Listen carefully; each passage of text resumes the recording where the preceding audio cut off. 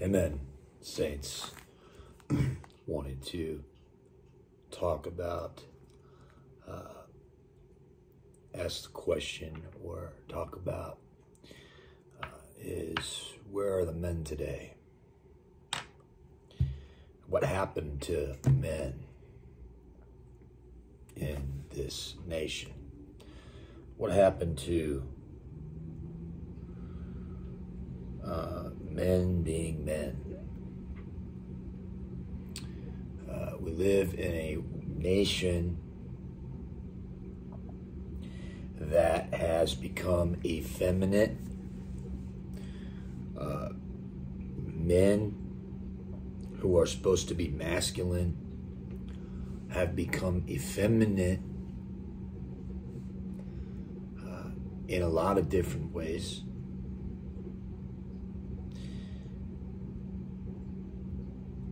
Children, because of that, follow in that way, and they become effeminate in how they are and how they act and how they talk. And the reason I'm bringing this up is because in my Bible reading, I came across, I've been in you could call them minor prophets. I don't believe they're anything minor about prophets in the Bible. They had a specific job to do, but that's aside. But I've been in the prophets in the book of Nahum, and Nahum 3 and verse 13. When I came across this verse, I thought about other scriptures like it that I'd seen in Jeremiah that talked about this. And of course, you know, once one scripture comes forth and speaks to you or reveals a truth to you that maybe you see in your own time period, like this prophet did, or prophesied about in the future, you start to think about other scriptures. If you're a spiritual man, of course. And so this is the verse, Nahum 3 and verse 13. Behold, thy people in the midst of thee are women. The gates of thy land shall be set wide open unto thine enemies. The fire shall devour thy bars. So, the people in the midst of thee are women. And I mean, isn't that a truth? That's a truth of the day. You've got women walking around, I've seen, that are more buff than men. I've seen men that have become women. They're not, they may not be necessarily a homo, but they're effeminate at best. They're weak-willed.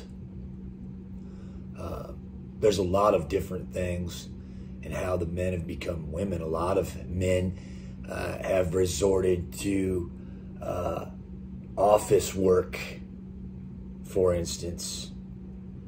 They don't want to work by the sweat of their brow, so they've resorted to office work. And men who will go out and work by the sweat of their brow come over from other countries, and they take those jobs that the men of this, so-called men of this country, won't work. Because we live in a society today of men who have become women. And that's the truth of the matter. like what I'm saying, agree with what I'm saying, disagree with what I'm saying. If you're a born-again Christian, you should be seeing these things. When you preach, you know, when you preach the gospel in a lot of different areas, you will see that the men have become women. Their women rule over them. Why? Because they're women at heart. They're effeminate at best.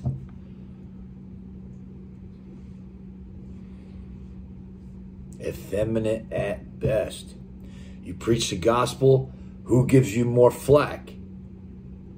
Who's the one running their mouth against you? Is it the men? Normally it's not. It's the women. Why? Because the men have become women.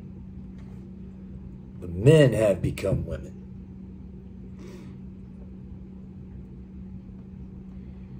And we sit around and we think as a nation that we're invincible. We think a lot. I mean, some people that watch this video don't think that we're invincible. And I'm here to tell you that you shouldn't be thinking that your nation's invincible. You shouldn't be thinking that your nation's almighty and strong. Because on my way out of the military in 2012, I saw this thing happening where the military was getting softer. It was getting softer from 2008 to 2011. In 2012, it was just softer and softer. So here we are 10, 11 years later. And what's it like now? I'm not there, so I don't know. But I can imagine that the expectations for soldiers and Marines and sailors all have their standard, their bar is lowered. Women can be in infantry now. There's just a plethora of things that I could talk about and topics I could talk about.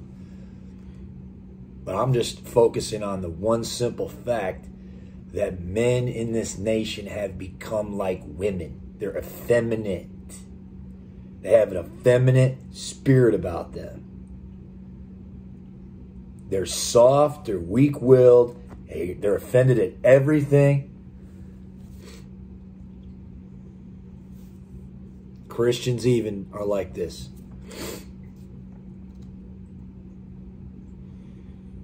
Take offense to every little thing. You know, it's amazing. It's amazing how far gone we are as a people. And like I said, you can see these things by just going out and preaching the gospel, being a witness in your community, going to these cities and preaching and seeing it. You know, these effeminate men, these men that have become women. Jeremiah 50 and verse 37 mentioned it too. So there's nothing new under the sun. Nothing new under the sun. Just another scripture. All right. That talks about this. Jeremiah 50 and verse 37. A sword is upon their horses and upon their chariots and upon all the mingled people that are in the midst of her, and they shall become as women. A sword is upon her, they shall be robbed. A drought is upon her waters, they shall be dried up. For it is the land of graven images, and they are mad upon their idols. Sounds a little familiar. They're mad upon, I wasn't even planning on reading verse 38, but I'm glad I did, because they are mad upon their idols. Isn't that's just like today.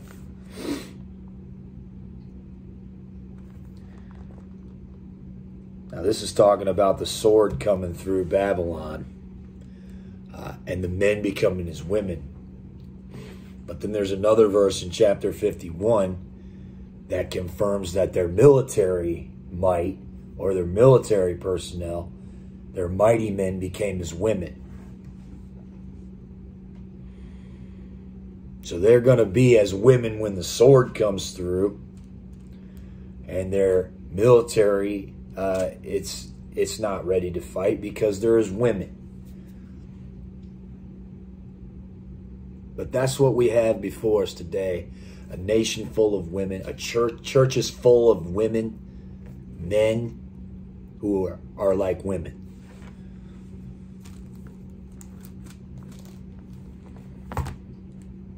You know, that's where we're at in society today. We have an effeminate spirit in the land. We have many spirits in the land, but that's one of them. An effeminate spirit. An effeminate spirit that hates judgment. An effeminate spirit that hates any type of truth. An effeminate spirit that hates to work, will not labor, will not sweat by its brow.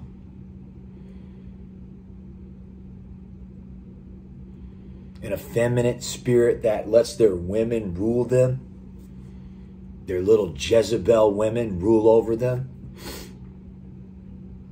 That's what we have. A nation full of Jezebels and Ahabs. You know, it's just like I've written down here in Isaiah 3. I've said this many times to brethren before. I've given this scripture, but this is prevalent to what what I'm talking about here. Where are the men at? Where are they at? They're castrated. They're castrated. You know, there's a lot of talk. You hear a lot of talk come from them. You know, you see a lot of talk come from them when we're preaching on the street and stuff. But what happens? It's always the woman. It's always the woman. Because Ahab takes orders. Ahab, the woman over Ahab wears the pants. That's what we have before us today. This is just a simple truth. So many people are going to watch this video. Yeah, I already know what you're talking about. I already know this stuff. There's nothing, you're not bringing any enlightenment. Well, somebody's going to come across this video and they're going to realize it. But it says in Isaiah 3 and verse 8, for Jerusalem is ruined, Judah is fallen because of their tongue and their doings are against the Lord to provoke the eyes of his glory. The show of their countenance does witness against them. They declare their sin as Sodom. They hide it not. Woe unto their soul, for they have rewarded evil unto themselves. Say ye to the righteous that it shall be well with him, for they shall eat the fruit of their doings. But woe unto the wicked, it shall be ill with him, for the reward of his hand shall be given him. As for my people, verse 12, as for my people, children are their oppressors, and women rule over them. O my people, they which lead thee cause thee to error, and destroy the ways of thy paths.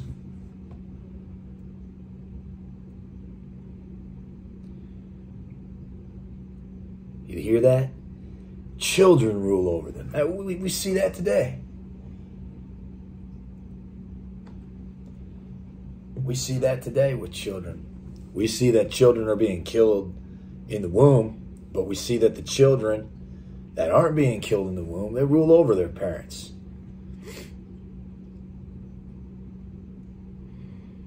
They rule over their parents, and the women rule over the marriage. This is what we see. This is what we see. This is what we're seeing today. We're seeing that men are weak-willed. They're cowardice. They're castrated. Just castrated men everywhere. Everywhere. Everywhere. You don't believe that? Go preach the gospel. You don't believe that? Go start testifying against wickedness on a street corner. You don't believe that? Go to your nearest city, your nearest major city, and start preaching the gospel there. And you'll see it. You'll see it. You know, like it says later on in that same chapter, moreover the Lord said in verse 16 in Isaiah 3, moreover the Lord said, because the daughters of Zion are haughty, and walk with stretched forth neck and wanton eyes, walking and mincing as they go, making a tinkling with their feet. But that's the point. They're haughty.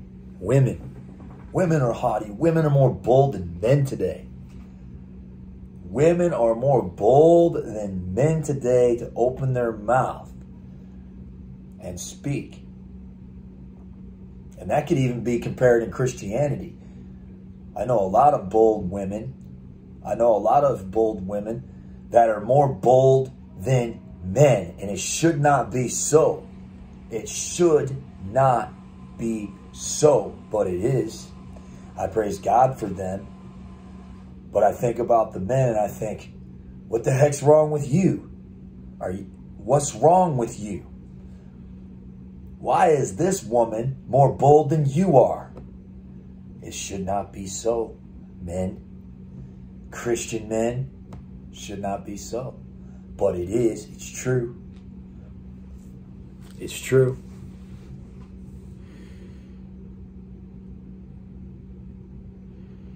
It's amazing. It's amazing, you know, you get right with God, you get saved, and this stuff is elevated times 10. This stuff, I already saw it when I was lost, man. When I was lost, I saw it. I saw the society like this. But now that I got right with God and I'm saved and born again, it's magnified times 10. That it's just a sad state that we're in. And it's not going to get any better. You know, it's not going to get any better as far as this nation goes. It's a sinking ship. It's a sinking ship. The Bible says in the last days, perilous times shall come. Perilous times shall come. And in perilous times, it's not going to take coward men. It's not going to take weak-willed men. It's not going to take little castrated sissy men. It's going to take men. Men of God who are bold and filled with the Holy Ghost to speak against the wickedness of this world.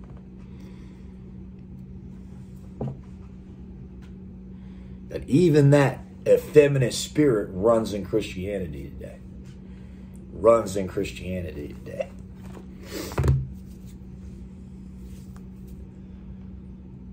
It's a sad situation. It's a sad state of affairs in this hour. But, you know, when I think about seeing some of these verses, I didn't read the other Jeremiah verse that I had out of 51:30. I quoted it, but I want to read it.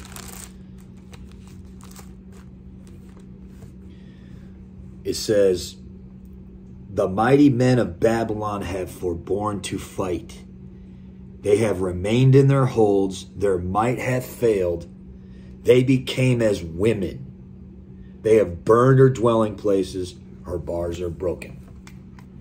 So again, talking about men becoming women and an attack from the enemy coming upon a nation. Upon a nation as wicked as this one. America, as wicked as this one. The curse of the Lord is in the house of the wicked. There's no blessing with bloodshed upon this land. No, the curse of the Lord's in the house of the wicked. Yes, some good things have happened. God has allowed some things to happen. But ultimately, abortion's not abolished. It's not abolished. Therefore, the curse of the Lord is still upon this land because we won't humble ourselves and repent. And you got things like Asbury revival happening. Okay, well, why is it when these revivals happen, why isn't that people after they repent and get right with God and they get revived, how come it doesn't go past the four walls of the church? How come it never outpours into the streets? How come it never goes into the streets? We see these revivals, so-called, like this one. How come it hasn't gone out into the highways and hedges and started calling people to repent. Because that's exactly what happened after I got saved. That's what happened exactly after I got right with God.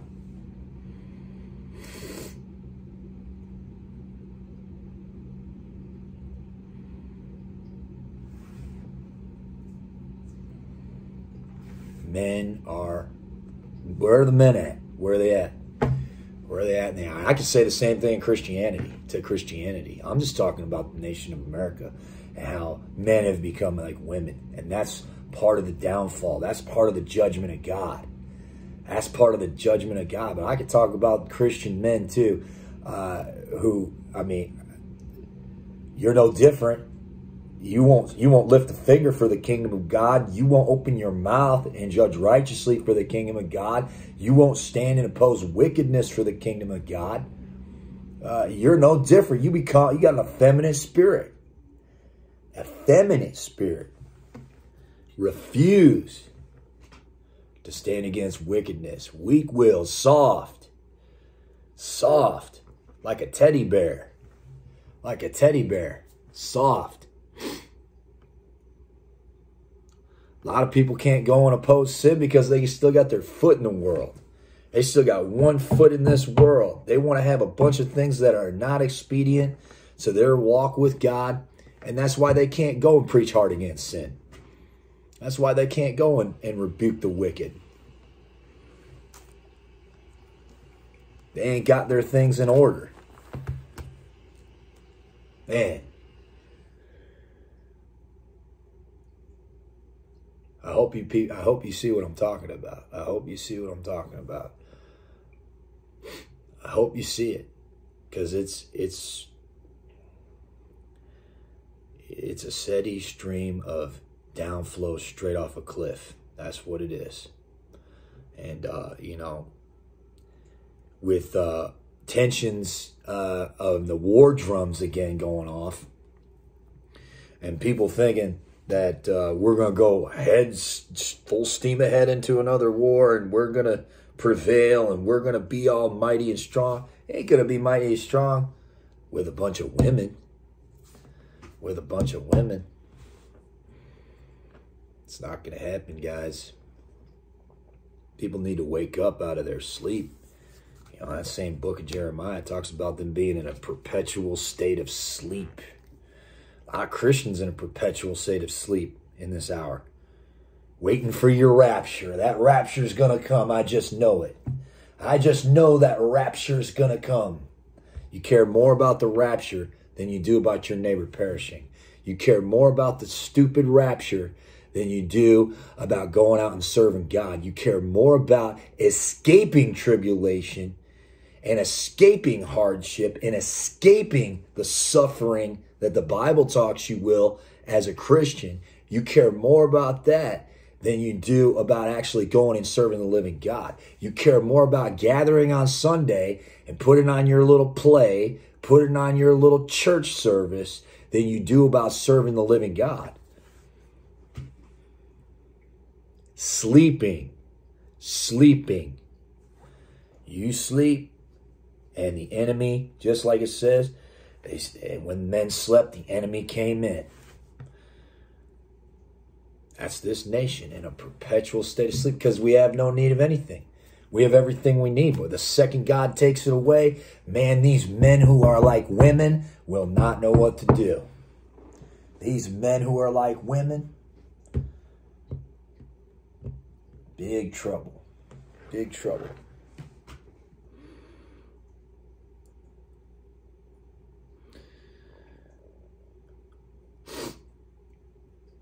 If you're a man, be a man. If you're a man, get some skin about you. Get some skin about you and be a man. Pull up your pants and be a man. Gird up your loins. Gird up your loins and be a man. If you're a Christian, gird up your loins and be a man. Stop being a weak-willed, castrated, sissy, effeminate, spirited coward. God doesn't need that, and God won't use that. God needs men. That's what he needs. He He doesn't use men who are like women. He doesn't use that. So we need to wake up. We need to realize the time we're in. We need to realize we're not as invincible as a country we think we are, when we got a bunch of homos walking around and homo approvers and transgenders in the military and all this other wicked trash that we allow in this nation. This nation is in peril. Like the Bible says, I believe what the Bible says. Perilous times shall come. That's what it says. That's given. That's guaranteed. And so perilous times are coming to America. To America. Not revival. Everybody wants to have that. They want peace, peace. Peace and safety. Peace and safety. Surely no evil shall come upon us. We're not repentant of our baby murder. We're not repentant of our sodomy. We're not repentant of any of it. We're not repentant of all of our poison distribution centers called liquor stores. We're not repentant with all the pot shops we allow now in every city. We're not repentant. We're going further and further and further away from God. And this is just one sign of that. That the men are like women. Like women.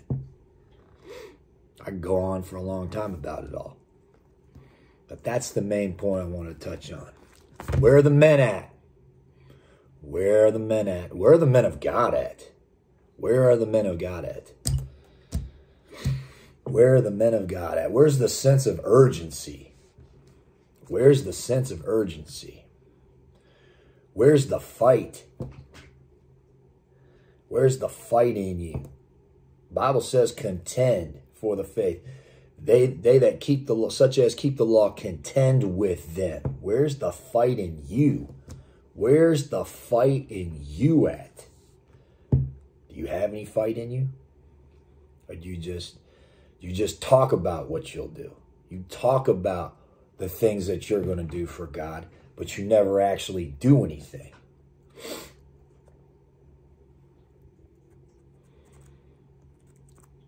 Perilous times. That's what it says. It says perilous times shall come. Wrong judgment. You know what we get? We get wrong judgment. That's what proceeds forth is wrong judgment. We want people, we want to hide. We want to hide these truths. We don't want people to come and judge in the gate. We don't want them to rebuke in the gate. We don't want them, we don't want people to preach against sin. We don't want to talk. We don't want to talk about this place called hell. Christians don't want to preach about hell, fire. They want to try to avoid that like the plague. They want to talk about what the devil wants to do. You need to talk about what God's going to do. You need to talk about what the holy God's going to do, what God's judgment will be. That a holy God will kill sinners and put them in hell. That he kills, that he makes alive, that he wounds, that he heals. That's what we have today. People don't want to speak these truths for fear of offense, fear of offending everybody. God calls these people a walking offense. And what about what God thinks? You know, Habakkuk, that was the book. In chapter 1 and verse 4. Therefore the law is slacked, and judgment doth never go forth. The wicked doth encompass about the righteous.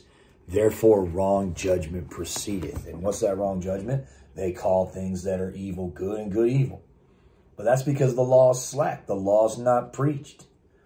The law needs to be preached. Judgment needs to be preached. And then the remedy, which is repentance. Which is repentance. It's not believe and repent. It's repent and believe. That is what Jesus Christ said. That's what John said. And Jesus Christ said to preach repentance for the remission of sins in his name. And remission of sins in his name unto all nations beginning at Jerusalem. The law slacked. Why? Because everybody said, well, we're under grace. We're under grace. We're under grace. We're under grace. You're under grace if you're born again. You're under grace if you're truly born again. But those who are under the law, they have a problem with the law preached. That's why they have a problem with it, because they're under it. They're under condemnation.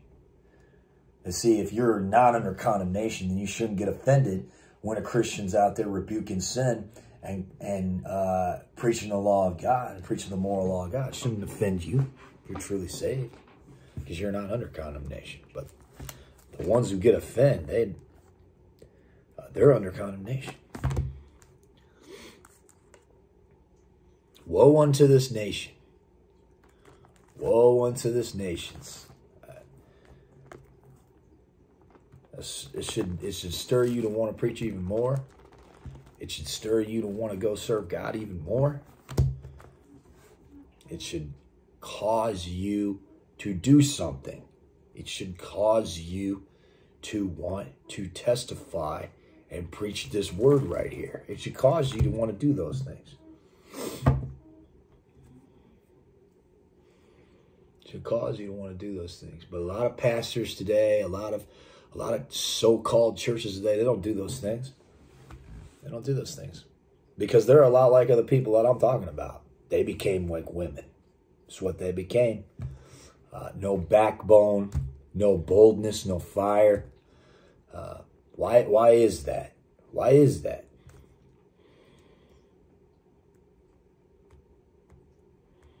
Well, when you're around it all the time like Lot was, I guess he was vexed, right? That's, you hear people say, well, I'm vexed, I'm vexed, I'm vexed. Even the more so why you should have an intent and purpose to go forth inspired of God to preach this word of God and call sinners to repent and to rebuke them in their sin and urge them to repent before they perish, before they die, before they go to hell, before they suffer hell fire forever. So, just wanted to bring that truth out. Said some things. Didn't really know exactly where I was going to go with it. Didn't know every point I was going to touch on, but that was the main point, was where are the men at today? Because when I look around, when I go preach the gospel, I see just a bunch of women. That's what I see. I don't see a lot of men. I see a lot of women. I see a lot of what look like men, but they're actually women inside. Effeminate at best. And that's what we have going on. We have an effeminate spirit in the land, and it needs to be combated with bold men who are as bold as a lion to speak boldly and call a spade a spade. That's what it needs. It doesn't need cotton candy, Care Bear, Jesus loves you, and do you need a bottle of water and a hug? It doesn't need that. It needs fire and brimstone. It needs judgment. It needs the law of God. And it needs to be called to repentance. That's what it needs. So, whether you agree, whether you disagree, there's one thing you can't get around is the men in this nation have become like women. They've become like women. And ultimately, it's going to lead to the downfall of this nation if the Lord tarry. Because he said in Malachi chapter number 3, he said, I am the Lord, and I change not.